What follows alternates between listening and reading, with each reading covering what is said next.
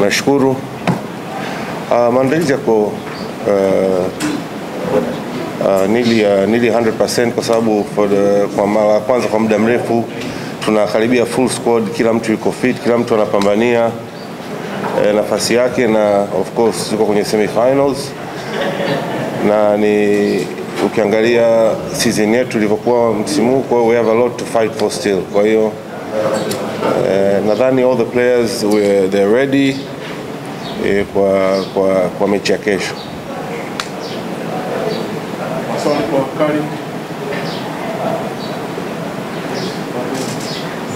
Coach, katika mchezo mitatu ambao umekutana na Simba kwenye hatua za mtoano wa Fainali pamoja na nusu Fainali, hujawahi kupata matokeo.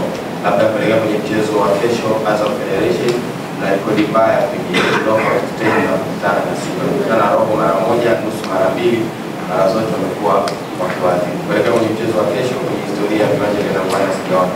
Labda Azam tutarajie kifanye cha ziada kuja hiyo rekodi ya knockout stage kupigwa kila mara.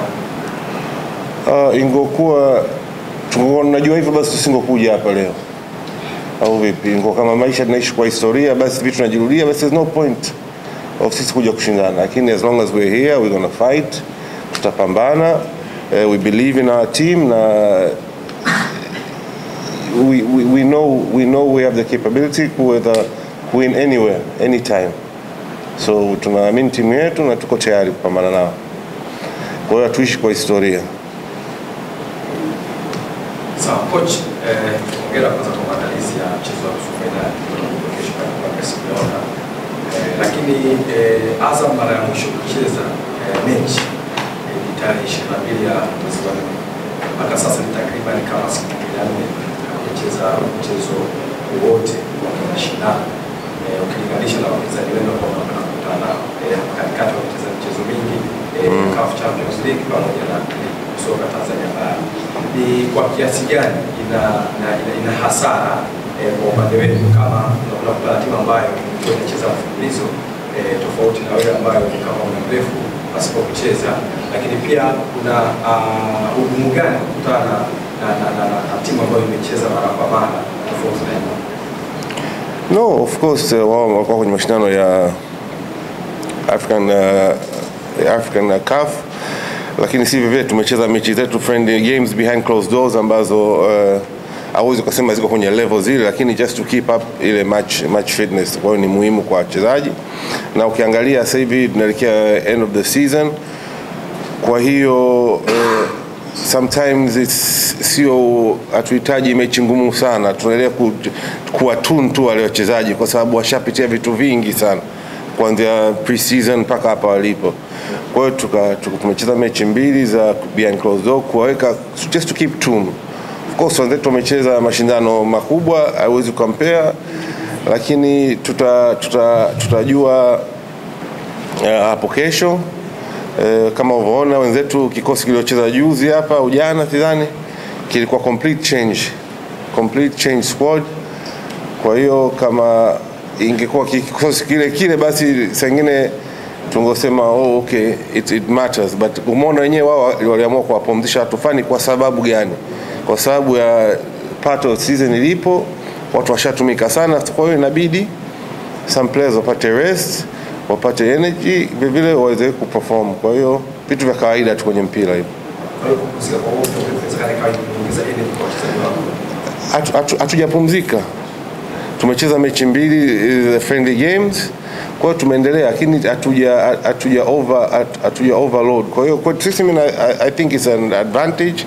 Hata kwao wamepumzisha wachezaji wao, na hiyo ni advantage kwao. Ongera kwa maandalizi.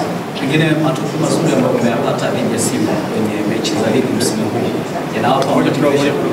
Zako unasema? Naomba tujitambulishe kwa majina. Sawa. Mimi naitwa Al-Hadisberi na tokea Yoma TV.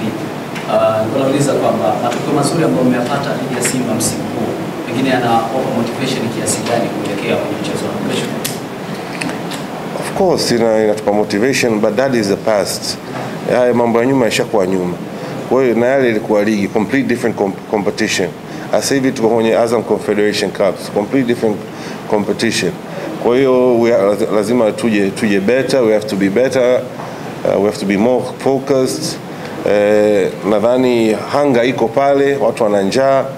Kwa hiyo ni mashindano mawili tofauti na hatuwezi tukachukua statistics zile kuweza kuzeta huko, hapana. Siko hivyo, tunafikiria mechi as a cup game, na cup game match na kwa kidogo difficult. Yes coach, naitwa Oscar Nixon natoka TBC. Kwenye eneo la ulinzi umejitayarisha vipi kukutana na timu ambayo ina wachezaji ambao wanaonekana kuwa hatari zaidi between the lines na kwenye half spaces, na ukizingatia pia fullbacks wao wanaonekana kuwa wazuri kwenye rekodi ya assist, kwa maana ya kushoto na kulia kuna assist karibia 10 kwa wachezaji wao hawa wawili pembeni. Uko tayari kiwango gani kupambana na timu na Maiti? No, no doubt kama Simba ni timu nzuri na wachezaji wazuri. Sina doubt nao. Kuna wachezaji wengine hapo umewasahau na mwenyewe ambao wanafanya kazi kubwa, lakini hawana ile flair ambayo Watanzania mnapata. Kwa hiyo mnakuwa mna majina yenu fulani mnapenda kuyaweka wakati kuna watu wengine wanafanya kazi, lakini that's your opinion. Sisi tuna wachezaji wazuri, tuna wachezaji kwangu mimi even better, lakini it's just a matter of opinion kwamba wewe unaweza kusema wako hivi na kulinganisha netu hivi, lakini kwangu mimi naona we have better players, we have a better squad, na tunaamini sana wachezaji pamoja. Vile vile hawapati ile publicity na support wanaotakiwa kupata, lakini I believe we have a better squad. Kwa hiyo kudeal na watu tutadili nao uwanjani. Hujatoka Manchester kweli au? Swali lingine? Swali lingine kwa Kocha Kali? Swali lingine hata kwa mtu? Wachezaji gani kesho utawakosa na athari yake kwenye mchezo? No, tuna full squad. Tuna full squad, wachezaji wote wako tayari kupambana. Kwa hiyo hatuna injury, hatuna mtu anaumwa, watu wote wako tayari kupambana. Ni kazi kwetu sisi kuweza kuselect wale 11 plus bench na wale wengine kuacha. Kwa hiyo sio kazi rahisi, kwa sababu it's very difficult kwa kwenye kutengeneza first 11 na bench na kuacha watu wengine. Ni kitu sio kitu kizuri, sio kitu rahisi, maana wale ni binadamu na linao kila siku.